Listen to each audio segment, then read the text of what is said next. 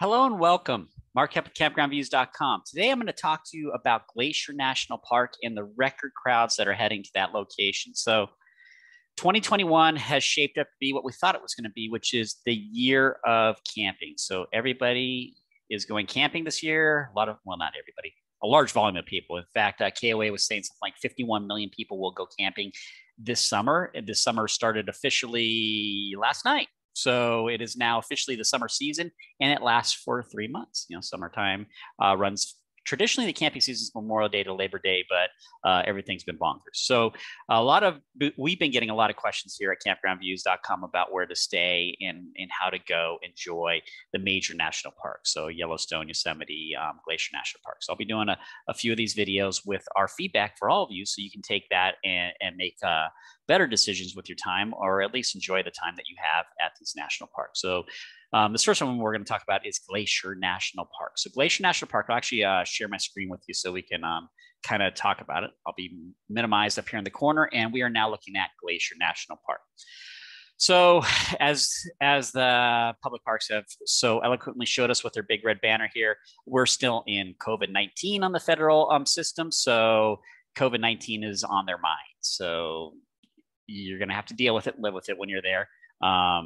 Not getting the virus, but dealing with all the stuff that comes with it. So we won't go further into that, but we'll just say that because of COVID-19, they've changed the way they operate the parks, operate the rules, and have used it as a means to some of the long-term plans that they discussed and never could get pushed through. And number one, and first and foremost, is this right here.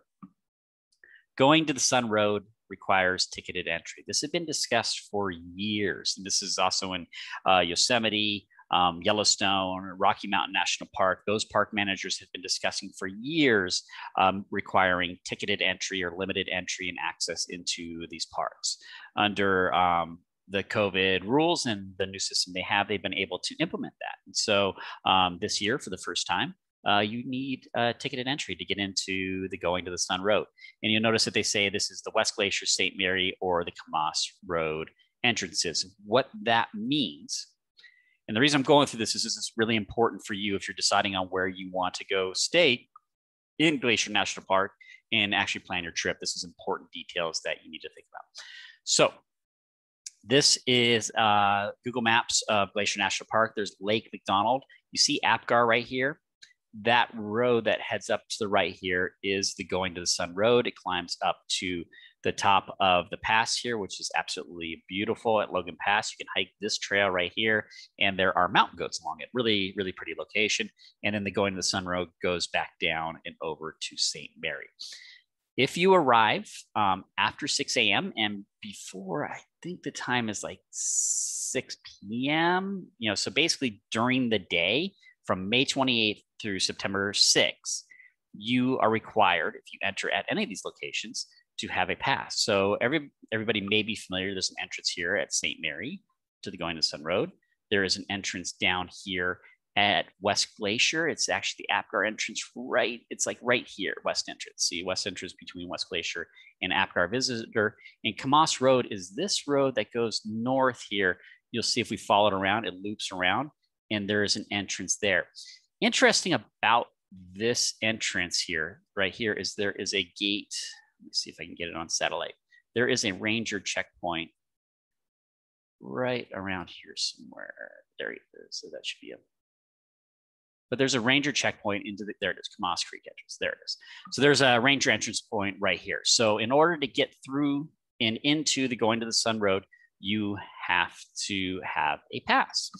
Now, the way around that is by arriving before 6 a.m. Then you won't need to have a ticketed entry into it. So if you arrive before 6 a.m., you're good. Or if you arrive late in the evening, you are good also.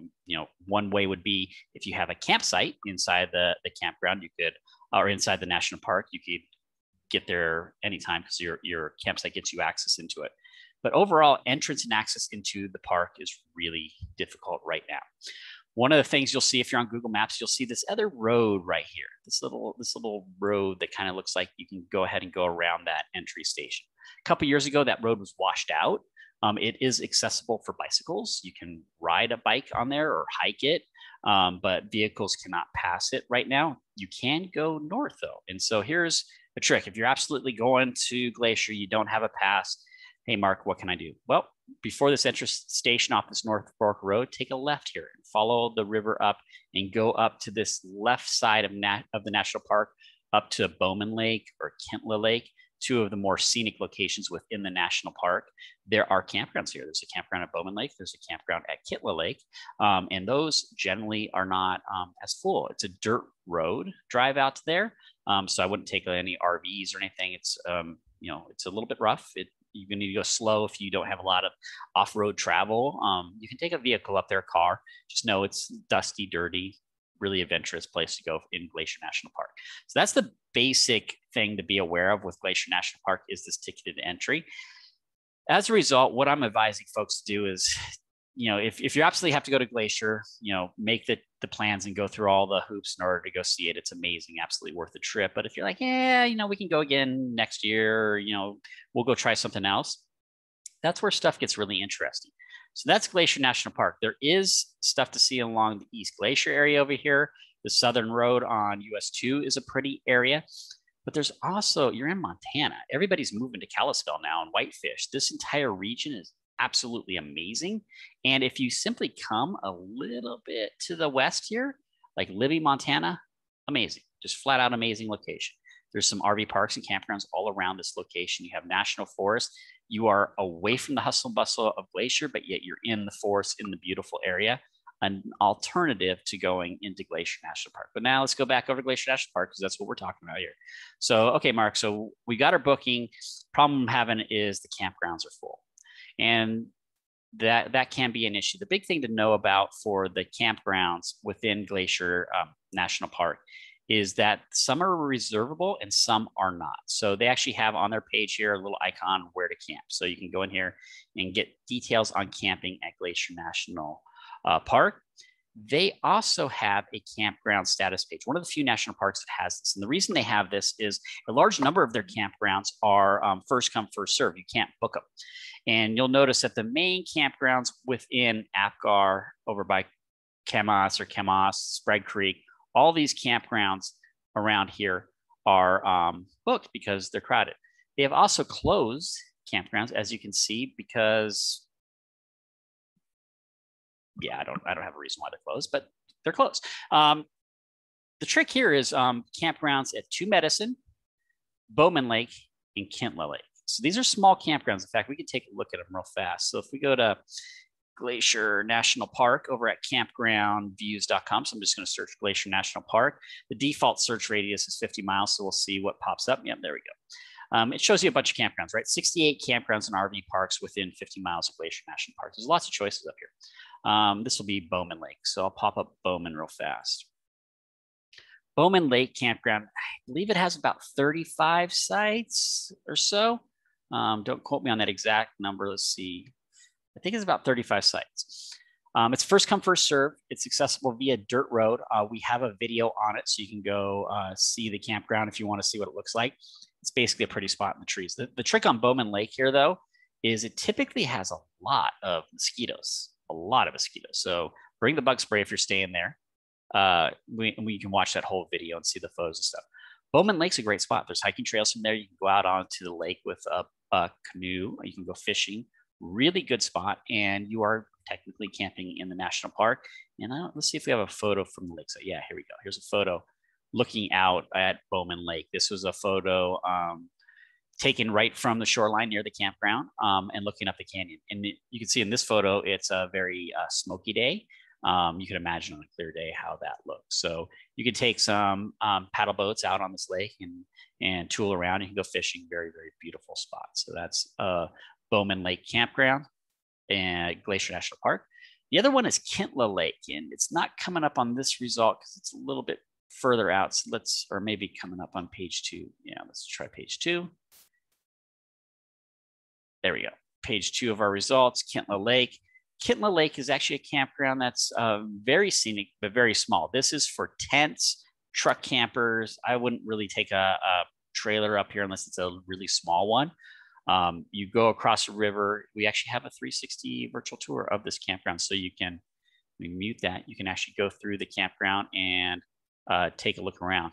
Look at this. This is kind of cool. It's an old school 360 video from when we first started doing these.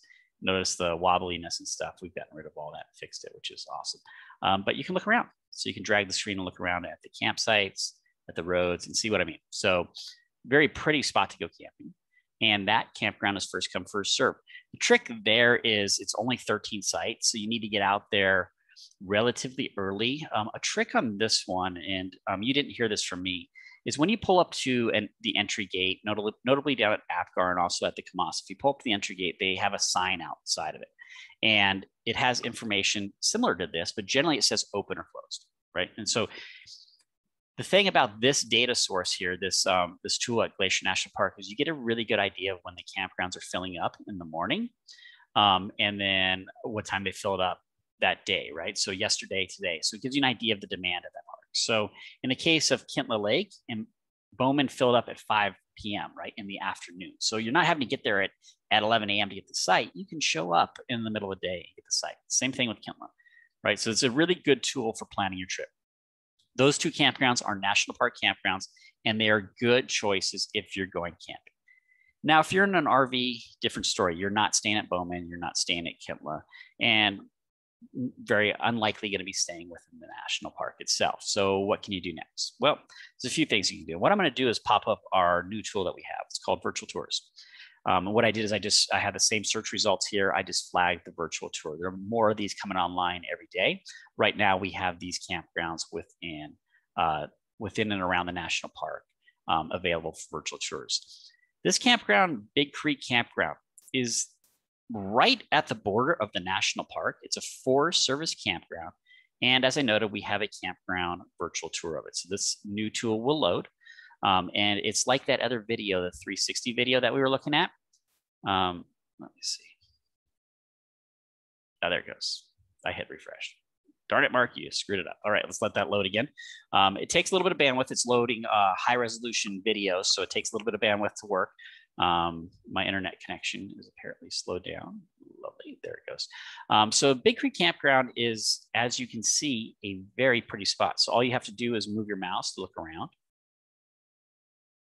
Up, down, left, right, right. So now we're looking at this campground. And then what you could do is hit play. When you hit play, my face may be in the way. Up here on the top right, you'll see there's a little map with markers on it showing you where the sites are. As you go through the campground, you can look around. Again, left, right, up or down. You can hit pause, and you can jump forward or backward in the tour. When you're out on the tour, let's go ahead and hit play here. Whoops, going backwards for you. We're coming out towards the sites. I'm going to jump ahead a little bit further so we can get up in the sites. There we go. Perfect. That was a good jump.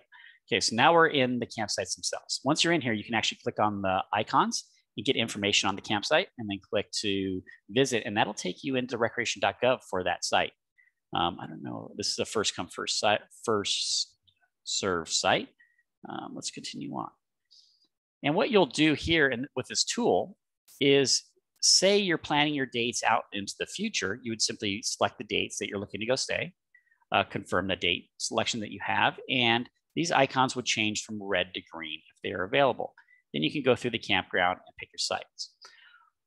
So the interesting thing, I think this is a first come, first serve site also. Let me back up a little bit. So I jump backwards to this campsite. I believe this is first come, first serve. Let me get information on it. Yes, first come, first serve.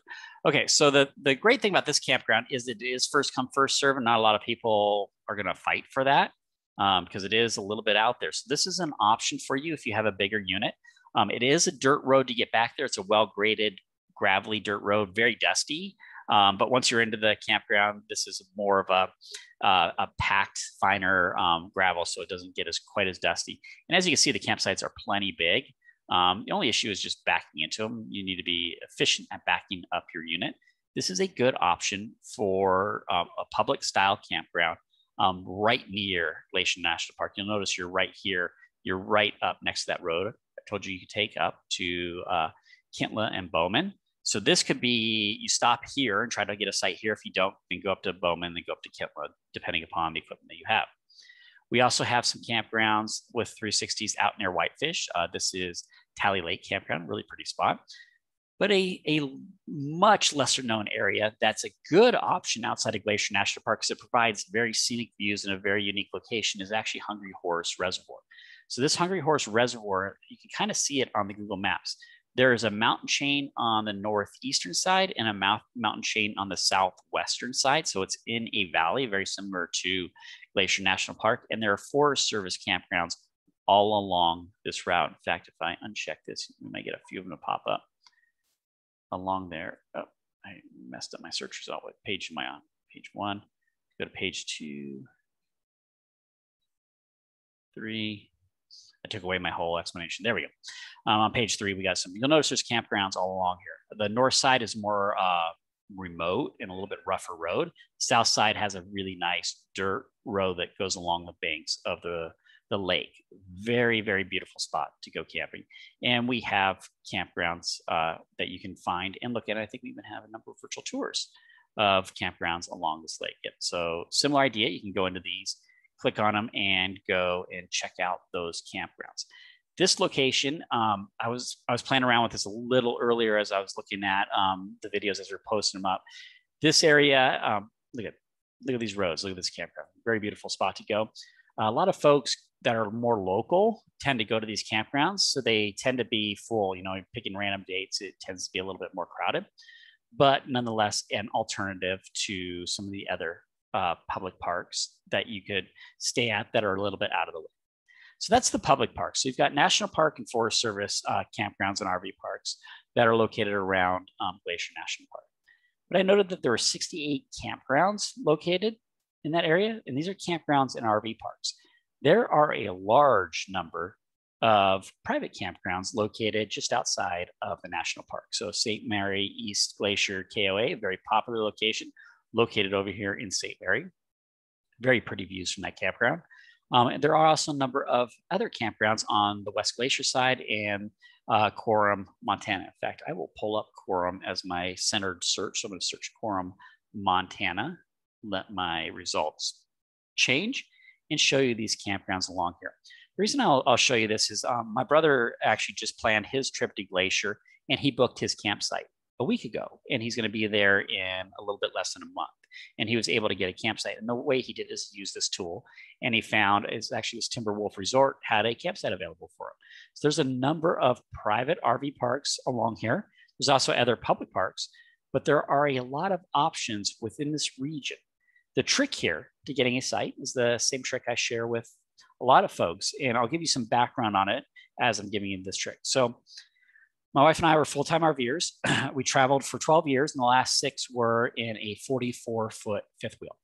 Big unit, right? Triple axle. You're only staying in the big sites. We never made reservations. The only time I made a reservation was in the morning. I would call ahead to see if the site was available. And so what I would do is this trick that I'm going to show you. So if we were heading to Glacier National Park, I would generally call in advance to see how crowded they are. Hey, I'm going to be there in 2 weeks. What is your occupancy at right now? And when it's like this, they'd say, we're full. Sorry, we don't have anything. Okay, well, how many cancellations did you have today? Oh, well, we had 2 cancellations today. Okay, I just wanted to verify that. I make my list of the campgrounds that I want to stay at. I make my list 1 through 5. Here's my preference, 1 through 5. The morning of our trip, when we're going to start driving up there, remember, we're full-timers, a little bit different style. We can be flexible, but I would call the morning of it, and I'd go down my list and say, hey, I'm calling to see if you got any sites available. 9 times out of 10, by the time I got to my number 3 choice, I would get the response of, oh yeah, we just had a cancellation, site opened up, I can slide you right into it. 9 times out of 10. In fact, the only time that didn't happen, I had to get down to the number 6 in order to find a site. The reason being is this year being the summer of camping, one of the biggest trends we're seeing right now is a large portion of people are booking around their stay. So that, hey, we know we're going to be in that area 4th of July weekend, and then maybe a little bit longer.